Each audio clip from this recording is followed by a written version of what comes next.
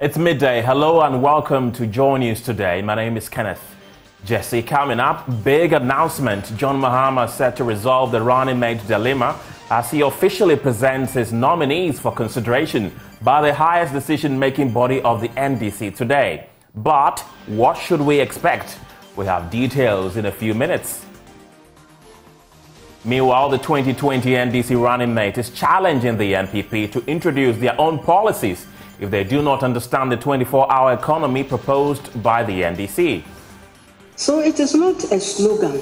We don't do slogans. It's not about one day straight, one day and everything. No, that's not. Also ahead, there are growing concerns of stray animals taking over the streets of Accra. We will interrogate the development and seek solutions from authorities. In our Ghana Month series today, we put the spotlight on the Kintampo waterfalls in the Bono East region, where 7 years ago, 20 revelers lost their lives. Post the disaster, it really helped the place. That is what brought some of the major places to come and look at the site. We have details as management of the facility says the disaster, though painful, has been a blessing in disguise. Stay with us for the next 1 hour. We'll bring you details.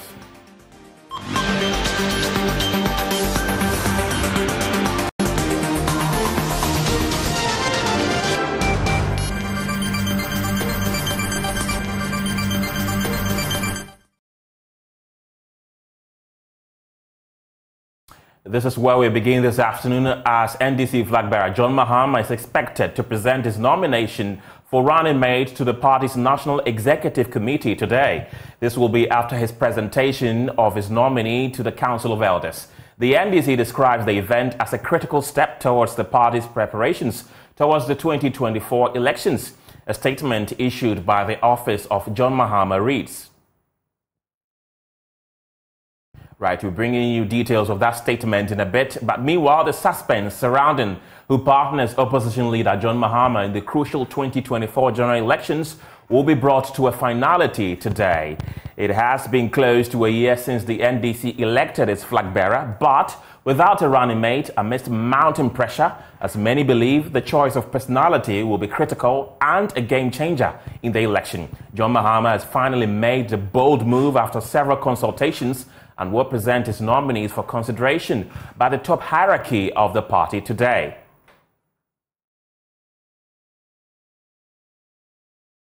Today's agenda includes two vital meetings.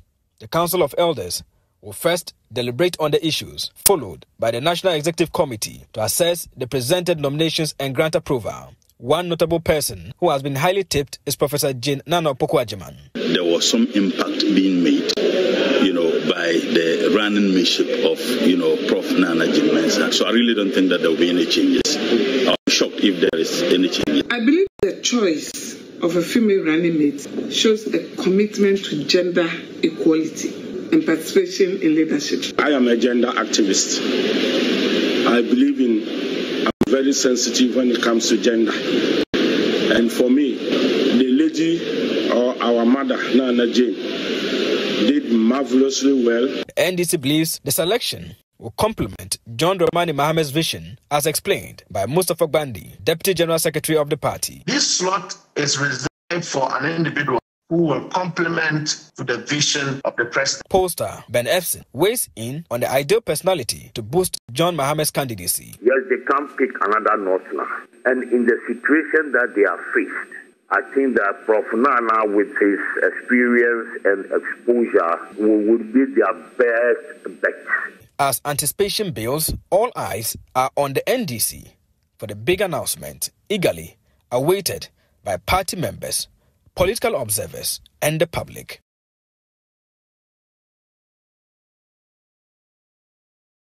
Let's read to you the statement issued by the office of John Mahama on his choice of a running mate. And it says, the leader and flag bearer of the National Democratic Congress, John Mahama, is set to meet with the party's National Executive Committee today to submit his nomination for running mate in accordance with the NDC Constitution. Earlier this morning, Mr. Mahama will present his nominee to the Council of Elders. Today's event marks a critical step in the party's preparations for the upcoming general elections. The NDC constitution requires the party's presidential candidate to nominate a running mate in consultation with the National Executive Committee and the National Council of Elders. Mahama and the NDC are dedicated to building a formidable team that will work tirelessly to advance the interests of the Ghanaian people and reset the country on a path towards recovery and a prosperous future. It continues by saying that as leader of the NDC, Mr. Mahama remains committed to representing the interests of all Ghanaians and building the Ghana we want together.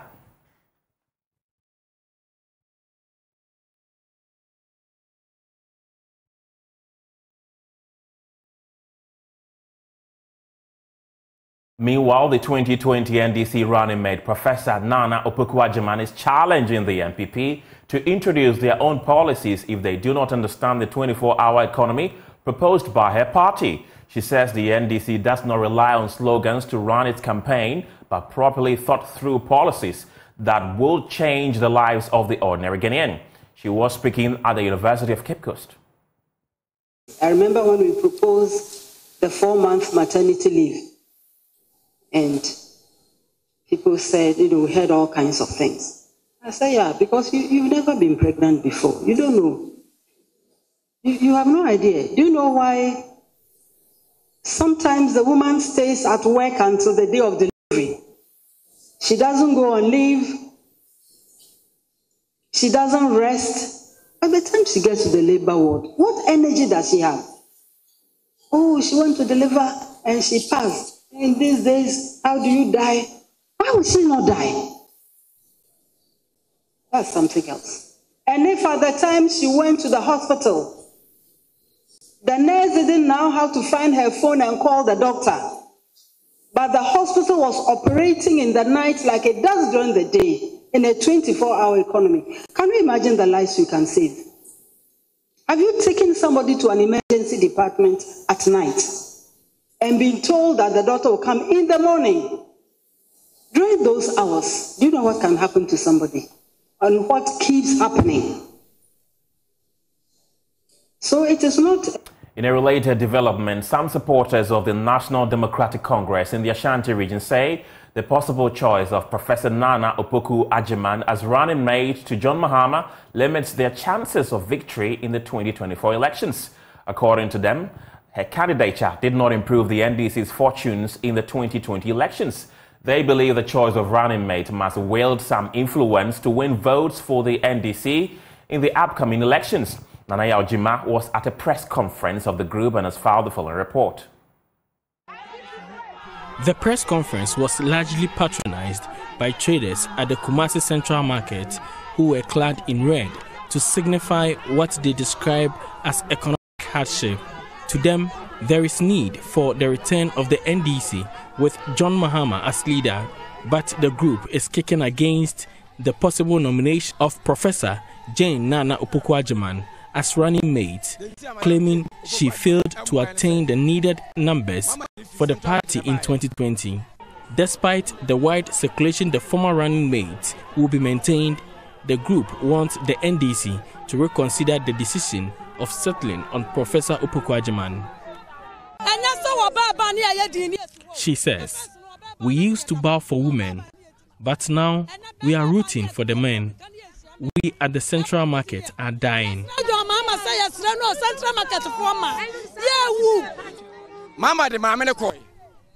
In 2020, we lost the election. Even Central Region, we didn't perform well. If we can win election, Ashanti region is very important. They are proposing former Finance Minister Dr. Kwabena be chosen for the role. A member of the group, Frank Baswa, believes the former Finance Minister holds the potential to break the NPP's dominance in the Ashanti region.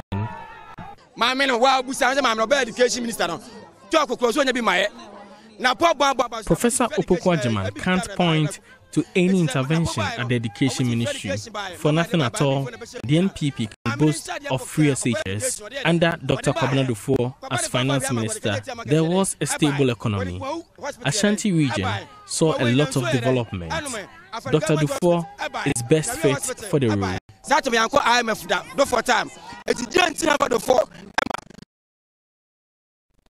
For JoyNews, Naana Opoku reporting. In a related development, political scientist Dr. Asah-Asante says Professor Naana Opoku Agyemang is the NDC's best bet to partner John Mahama ahead of the general elections in December. With the party set to announce its running mate later today, Dr. Asah-Asante believes Professor Opoku Agyemang stands tall due to her popularity and previous experience as the party's vice presidential candidate in 2020. When you are looking for a suitable candidate for this type of exercise, there are a number of things you need to consider. One is popularity, because politics is a game of numbers. So you need the numbers to support you. Was this person, is he or she popular to bring you the numbers? That is the first question. And so popularity is critical. By popularity, we are looking at somebody, a lot of factors come to play, let me put it this way, in the area of popularity. She's popular because of her previous work as a scholar. Remember, he has worked in the university as an ordinary lecturer. Right. Went through the ranks to become a professor, occupy all the powerful seats, and became the first woman vice chancellor. If we are looking at popularity, is popular among what the community that we look at. Let us remember that the university community is nothing but a macrocosm of a country. So if you are able to govern that country, you have what it takes to also lead the country. And by dint of that, you are popular. Remember, the students there cut across all ethnic, religious, and whatever divide, political divide. They are all there. They are people from all ethnic groups, all religious groups, and even foreigners, and people in all walks of life are there. If you assess on this line, I have no doubt in my mind that she stands very tall.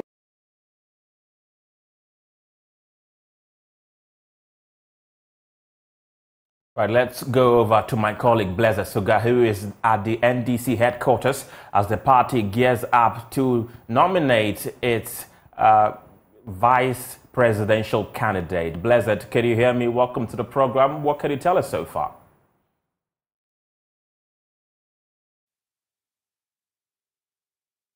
Hello, Blazer Suga, can you hear me?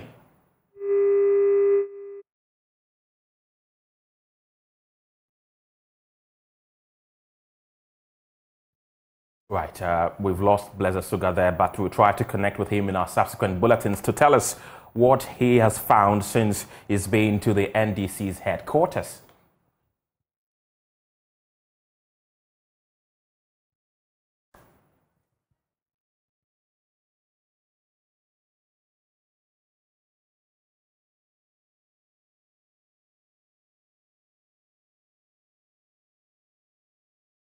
In other stories this afternoon, climate change advocates have been mourning how many traditional and cultural beliefs have been downplayed, making the environment vulnerable. Speaking at an interdisciplinary graduate school performing sustainability at the University of Cape Coast, Ames Canada Research Chair in Climate Change Science, Professor Naana Brown Kluche underscored the need for a return to such days where the environment was protected.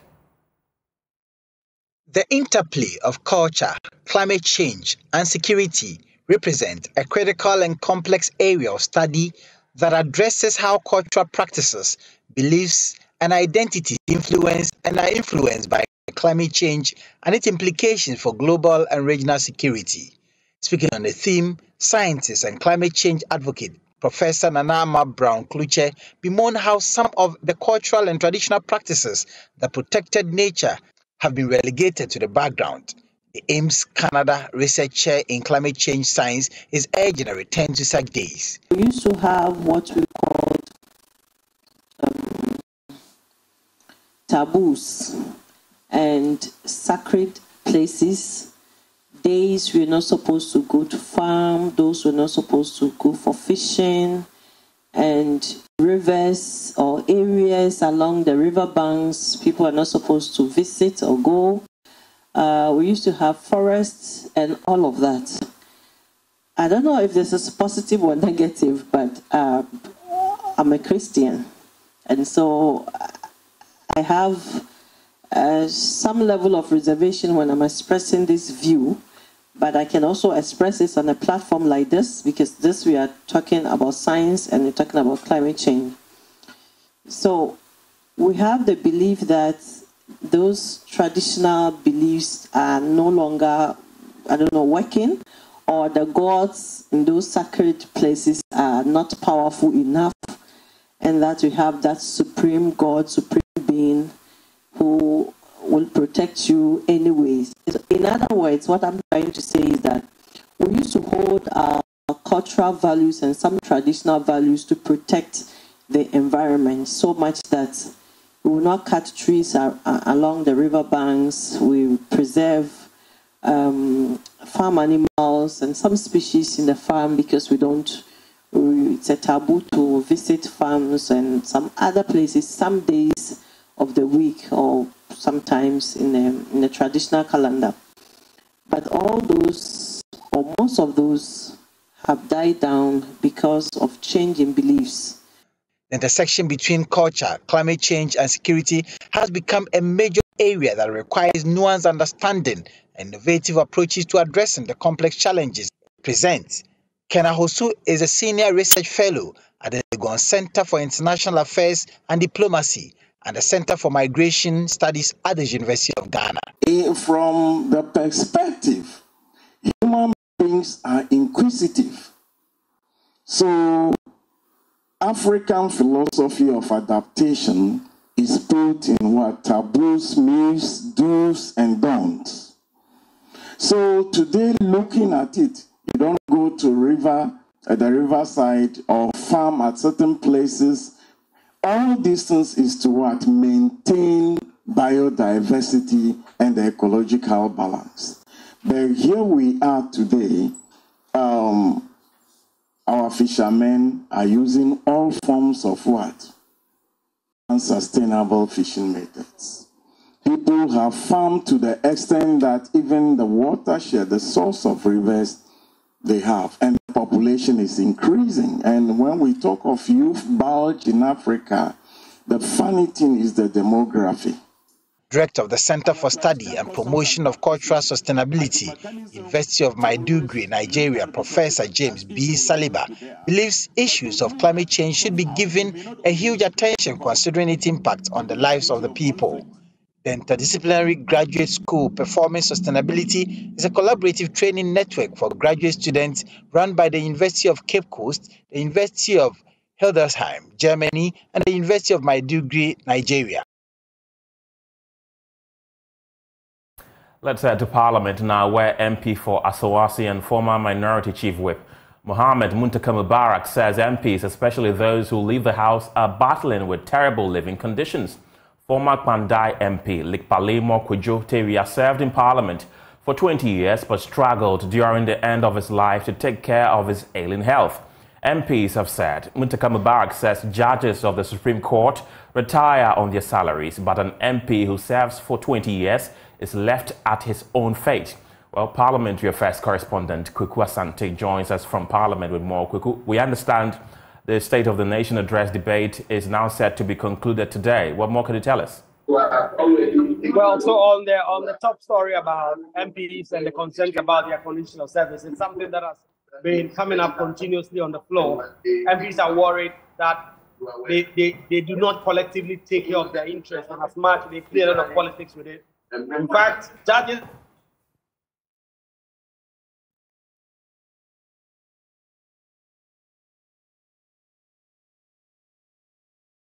Right, Asah-Asante, can you hear me? Unfortunately, we've lost our Parliamentary Affairs correspondent, Asah-Asante, there, who was describing what happened in Parliament today. We'll try to reconnect with him to tell us more and what has become of the State of the Nation address debate, which is set to be concluded today. I understand Asah-Asante is back on the line. Kweku, you were making a point about MPs raising the point in Parliament about their state of affairs when they leave the House.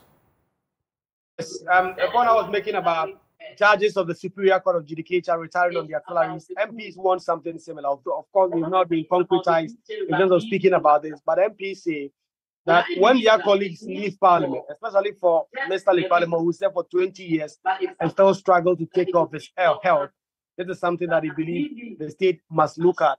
And in fact, the State of the Nation address that you referenced, initially the understanding was that the debate will conclude tomorrow when the leaders do. But if you look at the other paper of today, the understanding is that the leaders will now conclude the State of the Nation address debate and thank the president. So we expect that 1 or 2 more members of Parliament will speak, and then the minority leader, Dr. Kisela Tuforsen, and the majority leader, Alexander Afenyomakin, will wrap up the debate so that the House can proceed to do with other business. They've been detailing or dealing with the State of the Nation address for the last 1 week, and MPs have used this as an opportunity to talk about the governing new patriotic party's handling of the economy. While the NDP MPs have also used that as a basis to say that whilst things are not going so well at this time, the government is doing a lot to turn the corner, and they believe that by the end of the year, things will get much better. Is to do good. And I can attest to the fact for the two of them. Well, let's bring you more stories this afternoon as the World Bank Group says it has a long-standing relationship with the Republic, despite recent speculations that the Bretton Woods institution may soon be cutting aid and development assistance programs to Ghana after Parliament passed the Human Sexual Rights and Ghanaian Family Values Bill. Alarmed by caution from the international community of the possible sanctions that may arise from affecting the purportedly discriminatory legislation, Ghana's Finance Ministry, in a circular to the presidency, expressed concerns that the country could face serious financial challenges if the president goes ahead to assent to the bill. However, the Bretton Woods institution says it has a long-standing relationship with Ghana. Head of our Foreign Affairs and Diplomatic Desk, Blaise Soga, has more. President Akufo-Addo is being tested more than ever. Parliament has indeed passed the Proper Human Sexual Rights and Ghanaian Family Values Bill, and soon that document will be at his desk begging for a presidential assent. At a meeting with the diplomatic community last night, President Akufo-Addo says he will be guided by the Supreme Court on this matter. But suffice it to say that I have learned that today a challenge has been mounted at the Supreme Court by a concerned citizen to the constitutionality of the proposed legislation. In the circumstances, it would be as well for all of us to hold our hands and await the decision of the court before any action is taken. President Akufo-Addo has given his assurances to the diplomatic community in Ghana that the country will uphold its long-standing attachment to the values of rule of law and the respect for human rights. As the country awaits its ultimate decision on the passage of the Proper Sexual Human Rights and Family Values Bill, a section of the public remain divided on whether or not the president should give his assent to the passage of this controversial bill. I don't think they should be allowed to make it public, like they have the right to actually practice whatever they want to practice. So I think the president have to sign it, the bill, for the law to be passed. Yeah. Dubai is an example. Those Arab countries, they are an example of it. They are doing. I heard one, I don't know whether it's a minister or in US saying Ghana will lose tourism advantages, which I don't think is true. Dubai is not condoning LGBTQ, and they have the best tourists when it comes to tourism. Dubai is on top. So we have our values. I don't think we have to allow somebody to actually do. It's something, if we don't sign, it may end our result to some sanctions. And also we have to also consider our societal values. So Ghana as a society, do our norms allow us to accept such kind of, let me say in code, conduct? Then if it's no, regardless of the sanction that are imposed to us, I think we should hold our integrity. We should hold fast to our values, the customs and values that made us Ghanaians. The president should do whatever is in the best interest for the country. Because Ghana is a country that relies heavily on foreign aid. The burden lies on him to choose between foreign aid and the customs and values of the country. And the president, a human rights lawyer, I believe you take a decision that is best for the country. The World Bank, in an email correspondence, says it has, quote, a long-standing and productive relationship with Ghana, unquote. Responding to their position on the passage of the bill, the Bretton Woods institution says, quote, the bill has not yet been signed into law. We generally do not comment on bills, unquote. It remains unclear if the financial institution may take a punitive approach if the bill becomes fully enacted. Blessed Sugan reporting for JoyNews, Accra. In our Ghana Man series, we put a spotlight on the Kintampo waterfalls in the Bono East region, where 7 years ago, 20 revelers lost their lives. Management of the facility says the disaster, though painful, has increased the fortunes of the facility. My colleague Anas Sabit went back to the waterfalls, where clean water still flows all year round. Michael Afake Delali is the site manager here. He takes us through when the Kintampo waterfall was first discovered as well as its source. Kintampo waterfalls is one of the major tourist attractions in Ghana. It was discovered in the 18th century by Naana, and through hunting he found out that this is the wonderful thing that God has given to Kintampo. So over the years, from the 18th century till now, it has been a major point of attraction that many people come from far and near, from the north, from the south, just to witness the waterfall. The waterfall is in 3 stages. There is stage 1, stage 2, and stage 3. 7 years down the lane, how that particular incident has impacted this tourist site. Has it been positive or has it been negative? I think post the disaster, it really helped the place. That is what brought some of the major faces to come and look at the site. And I think the rehabilitation and the redevelopment, I think that brought the new stairs and a couple of structures and also made the administration a very functional administration. In terms of visitations, Michael tells me there's been a massive improvement with the facility recording up to 26,000 visitations in the year 2023 compared to a figure of 22,000 in the year 2022. Every year we do the annual statistics collation. So last year we were over 26,000 people visited the site. I think we did 22,000 the previous year, and last year we did 26,000. With the 2017 disaster still fresh in the minds of many revelers, what are some of the major security measures taken by management to curb similar future disasters? And also with the security agencies, normally when it's an occasion, they don't forget to come. I think if you were here for some of the festive season, you find out that when the fire service come, they conduct the canopy walkway. When the fire service come, they conduct the canopy walkway. The police also at the gate inspecting, and the immigration people also checking around. So I think and the ambulance is always packed at the entrance. So I think all these people, they come on board. And when they are in, I think I would say that it just tells us that we are actually prioritizing the lives of the revelers and not just the money. The major challenge facing the smooth running of the facility today is the issue of bush fires around the green zone of the waterfalls. Michael tells me more needs to be done to help address this worrying menace.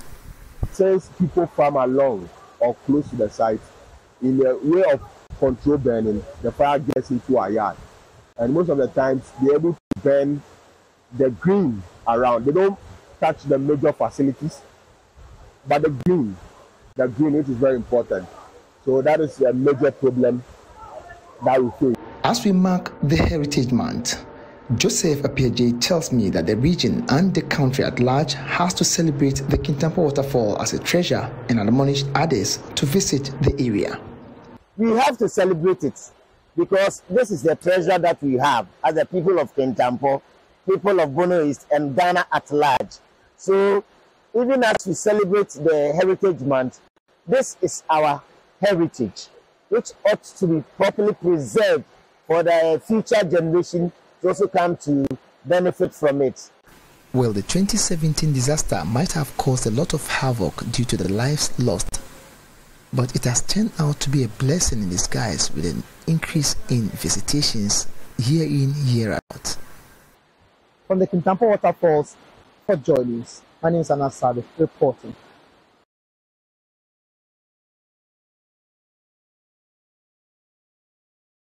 Moving on, the Judicial Service is urging the public to consider resorting to alternative dispute resolution when they file their cases in court. According to the Director of ADR, Alex Nate, the process guarantees a faster adjudication of cases and ensures that privacies of parties are protected. He was speaking at a public debate on ADR in Cape Coast. According to the Judicial Service, the court has adopted ADR to ensure that justice is done and done efficiently and effectively. Director of ADR, Alex Nate, says the service is recommending to parties who come to court to consider using ADR to ensure the protection of their privacy and also ensure a speedy resolution of their disputes. You have the option of staying in the courtroom. When you choose to stay in the courtroom, I can assure you that through no fault of anybody, the case will travel longer than you expect, because that is the nature of litigation. We call it rights-based. When you bring your case and your opponent also comes under a particular law, exercising a particular right, we will hold on and listen to the person before we come back to the substantive matter. So legal rights here and there will prolong the process. And so today in Ghana, we have introduced ADR. ADR guarantees a faster resolution of every dispute that is referred to it. And so when you come to court and you don't want to delay in the court against your expectation, then the recommended option, if your case is suitable to ADR, is to opt for ADR. And that is the sermon Her Ladyship, the Chief Justice, has asked to deliver. A Justice of the Court of Appeal, Her Ladyship Justice Angelina Mensah, of the benefit parties tend to derive under ADR. And I'll also urge the trial judges to direct their registrars to compile a list of cases amenable to settlement and notify the parties accordingly. That way, the court users who intend using ADR to settle their disputes will have ample time to prepare. If you don't do that, they will show up during the ADR weekend, tell you, oh, yes, I didn't mind settling the matter, but I have to go and talk to my Ebusia Penny who nominated me to come. Oh, my head of family is in Accra. My head of family is out of the jurisdiction. If you notify them in time, they will get all the necessary consents, do all the consultations, so that when they show up, they'll be ready to settle their disputes. Ashanti Regional Supervising High Court Judge Justice Kofi Akowua expressed the hope that many disputants would lean towards ADR to settle their differences.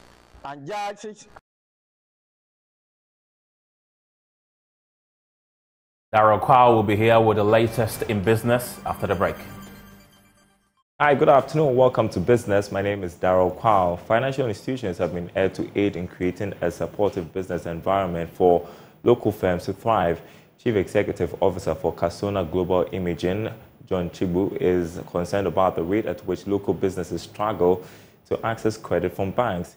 He's calling for more innovative ways for banks and other financial institutions to support these businesses.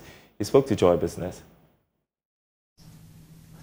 I don't have the qualification to speak to anything related to government. I'm a lawyer. I've been practicing tax law for 32 years. What do I know about government? But I do know one thing. Because I know it well. As a businessman, I can talk to you. As a businessman, I think that our financial institutions has a big role to play in making Ghana self-sufficient in the life-saving tools I've been talking about. If a man goes to a bank and the bank says, need all the land you have. I need the home you have. In fact, I need your firstborn too. And you pay me 45% of what you make. You've already, you've dampened his enthusiasm. He's not going to be able to do it. He has no control over how many patients are going to walk through his door. How does he know he's going to make enough money to give to you? I don't know if any of you read The Merchant of Venice. Now, as part of measures to bridge the gap between academia and industry, the CFA Society Ghana says it is key to support young people in acquiring more skills. According to local coordinator for the CFA Institute Research Challenge, Emmanuel Ojembuache, corporate firms should deepen engagement with young people to fit in industry after school. He spoke to Joy Business at the 3rd Institute Research Challenge. The CFA Institute Research Challenge is a worldwide intercollegiate competition between teams of students. The challenge is a unique education opportunity to apply what one has learned in the classroom to real-world practice in equity research. The CFA Institute Research Challenge is an annual research challenge that is held for almost all the global universities around the world. So it starts with the local, which is the national one, and then you progress to the sub-regional, and then to the regional, and then the global. So this year, for Ghana, this is our 3rd time we've been participating in the event. It brings together all universities around the country. This year we're having 5 universities compete in the area of equity research report. So they take a company listed on Ghana Stock Exchange, and then they do a thorough industry-like report on them. The aim or the purpose of this competition is to ensure that we bridge the gap between academia and then real industry. So that gives us the opportunity to really put them on their feet, to pay to top pension fund managers in the country as to either they should make a buy or sell or hold decision on a listed company. So this is what the competition sought to achieve. The winning team was the Capital Curators representing Asah-Asante University. Second place was Team Valorem representing the University of Ghana. And that's it for this segment. The news continues after the break. Time now to bring you sports on JoyNews today with me, Muftau Nabila Abla. President Akufo-Addo has called on Ghanaians to lower their expectations in this year's African Games, which is being hosted in Accra. Ghana has had a difficult start with tennis, men and female teams all struggling to go past the quarter-final stage of the competition. Speaking during the 67th anniversary of Ghana's independence, President Akufo-Addo said though he wants the country to win, he's called on Ghanaians to throw their weight behind their teams without expecting many medals. Ghanaians, on Friday, 8th March, the 13th African Games will be officially opened in Accra, and we shall be playing host to 53 African nations that will participate in the Games. We've gone up to a lot of trouble and expense to be able to stage the Games, and we are expecting them to be successful. I'm looking at our guest of honor, President Alassane Ouattara, and I wonder if I should draw some parallels. He has also just staged the AFCON 2023, which was postponed to 2024 instead of the scheduled 2023. The Games here too should have been held in 2023, but were postponed to 2024. Football attempts to attract more attention, and therefore the AFCON in Côte d'Ivoire dominated the headlines for the 1 month it took place. The Ivorian national team, their elephants, defied all odds and won the competition. I am not promising a Ghana clean sweep of track and field. That would be a miracle. I'm promising a happy and exciting month for all our visitors. We in Ghana know how to set the lead. We did it in 1957 when we were the first African nation in sub-Saharan Africa to gain independence from colonial bondage. We have got other firsts with doubtful boasts, but we have always managed to get out of difficult situations with amazing grace. We owe it to ourselves and to the rest of Africa to be that shining black star. We owe it to ourselves and to the rest of Africa to continue to have a democracy of which we can be proud. And we owe it to ourselves and to the rest of Africa to be a prosperous nation. And we are getting there, and we shall get there.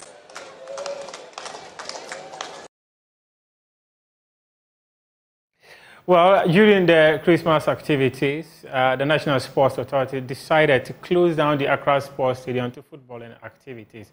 One of the clubs that was affected by the decision of the government agency was Accra House of Oak. Board chairman of the club, Togbe Afede, appears not to have gotten over that decision from the National Sports Authority, and he says that that singular move by the authority shows how the country has been ill-prepared in terms of sporting infrastructure. It's a big shame. Again, that's negative for our game. You know, it shows, again, the paucity of football infrastructure in this country. You know, that certainly 4 teams that were using Accra Sports Stadium have to go and look for alternatives. Again, it shows how much we fail to plan ahead, you know. And that is why, again, the more reason why I'm proud of what us is doing. After we've done all that we are doing currently, the only thing I'll be lacking is a stadium. Indeed, I'm very, very disappointed that Accra Stadium was not available to us throughout December. It's not going to be available to us for another 1 month or so. It's unfortunate that we should be suffering this kind of deprivation every year. Last year, you know, last Christmas, before the recent one, we were denied because they had to close the stadium for concerts. And the same happened at the recent Christmas as well. Nobody says that you must use the stadium for only football. Yes, Wembley can be used for boxing tournaments. Wembley can be used for concerts. But nobody will close down Wembley to sports for an extended period to allow for these other peripheral uses. On the contrary, they will time those uses so that, you know, they can still go with the football calendar, you know. But here it's like our thinking has become so warped, unfortunately. So it's sad that we have lost the use of the stadium during December, and we are going to continue to not to use it again, which is unfortunate. Look at the league table and see those who are leading. Check out their home performance. You know, I mean, let's be real as a people. Let's be real. Let's be more analytical, and then you see that it's not the case that House of Oak or Toko are doing that badly, but you see there is something in the game that is worrying. It's really sad, particularly in a country where people exploit home advantage to the fullest, where they want to win at home by fair or foul means. Then you don't even have the use of the home at all. I mean, that is very bad. Of course, we have never been known to intimidate at home. I mean, who can intimidate at Accra Sports Stadium, where the pitch is so far from the spectators, unlike other places where the distance between the linesman and the spectators can be as short as 2 meters, you know. So to be deprived of the use of even what we have, that we don't even really exploit in terms of advantage, is really very, very sad. Well, the man who took the decision to close down the Accra Sports Stadium, Professor Peter Chumesi, he's been sacked as the Director General of the National Sports Authority. His place will be taken over by Doji Numekevo, who was part of, who was working with Ghana's High Commission in the UK. So he takes over. A letter that was sent to the board of the National Sports Authority on February 26 said that he has 14 days to accept the appointment or otherwise. There's also some major changes in the authority, as the regional director for Northern Region, Salamatu Halassan, has also been transferred, and the central regional head, Alexander Tiku, has been transferred. Daniel Sape, who has Volta region, has also been transferred, and also the head for Ashanti region, Emmanuel Apiakubi, he's also been transferred. All these people have been moved to the headquarters in Accra. That's your sports. And I do have more sports stories on my JoyOnline.com. Good afternoon, welcome to the Showbiz segments with me, Jacqueline Ansuma. Now, beauty has its way of life and ignite the cultural heritage of every nation. As part of the Ghana Month celebrations, we take you back to how beauty has evolved. Joy Prime has been exploring the revolution of traditional Ghanaian hairstyle, nail art, and makeup trends and highlighting the cultural significance and changes over the years. JoyNews has more in this report. These were the beauty trends between the early 80s and 90s. Women within these periods rocked on these styles as they were top-notch and attractive. In the olden days, do you remember the stretching comb? You sit in between the lap, right? Yes. And then they will put the stretching comb in a coal pot. Okay. And, you know, somebody's busy fanning it, Papa. Yeah. Oh, it's a hot comb. Like a well, so you call it hot comb now. So it was called a stretching comb because it will stretch your hair. The heat in it will stretch your hair and make it less difficult to manage, so that you have the hair stretched and everything, and then gradually it moved to perm hair because you got in some chemicals that will break the bonds and make them straight. But as generations evolved, the trend also changed. Now, these styles have revolutionized with technology. Now this is contemporary. This is now like modern times. We are, again, the young girls just expressing themselves through them being themselves. Right. So this is more natural. We're looking at gloss. We're looking at just subtle makeup, it being themselves, but just enhancing their features. Modernization has certainly changed a vast number of things, including beauty, but it may never end so far as technology revolves with generations. However, have you thought of the futuristic look of beauty? This lady represents the future. So the hair actually is Koroba. I think everybody knows Koroba. If you look at the background of this, it's from Zimbabwe. But you'll see that in Zimbabwe, they also do some Ghanaian braids. In Nigeria, we've seen Nigerian braids crossing across different hairstyles. And you know the beauty about this is with the hair extensions, you can blend different colors to your skin tone. Beauty has its way of life and igniting the cultural heritage of every nation. The Ghana Month celebration allows Ghanaians to explore the diversity of the motherland, from clothes, beads, hair, nails, makeup, and others. Don't you think it will be interesting to relive the olden way of life? JoyNews report read to you. The wrap for the Showbiz segments with me, Jacqueline Ansuma. Ken? I think that is one of the best initiatives Spotify, curating Ghanaian music and all that. Thank you very much, Jackie, for bringing us the latest in entertainment. That's it for the bulletin. My name is Kenneth Jesse. We have more news on myjoyonline.com. Bye-bye.